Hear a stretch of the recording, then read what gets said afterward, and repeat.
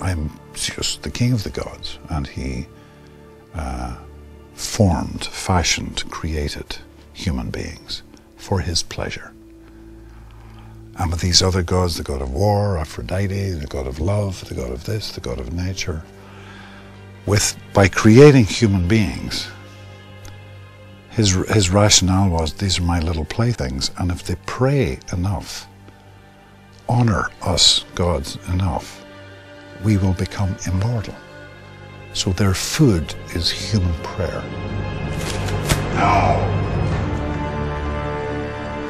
And then he learns through his journey that he is the son of Zeus. He's half god, and he decides to fight against it. He wants to be a man and defend himself and go through life as a man, and has no respect for these gods. Let me loose upon them. There's an incredible animosity towards, but also this extraordinary kind of love too, you know, that I think Zeus can't quite contend with. So he has sent him to the underworld because he just doesn't want to confront it. You will kneel before me and beg for mercy. You're a fool. You have no understanding of my power.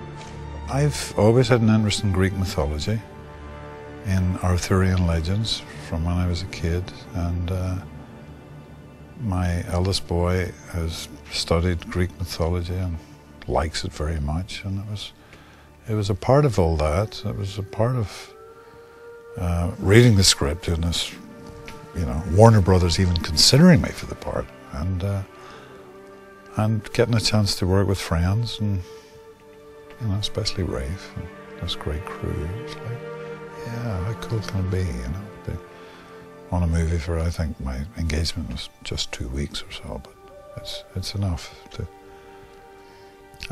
get excited over it. It's terrific. It's a great honor. Gosh, king of the gods. It's pretty intense, you know? Release the Kraken!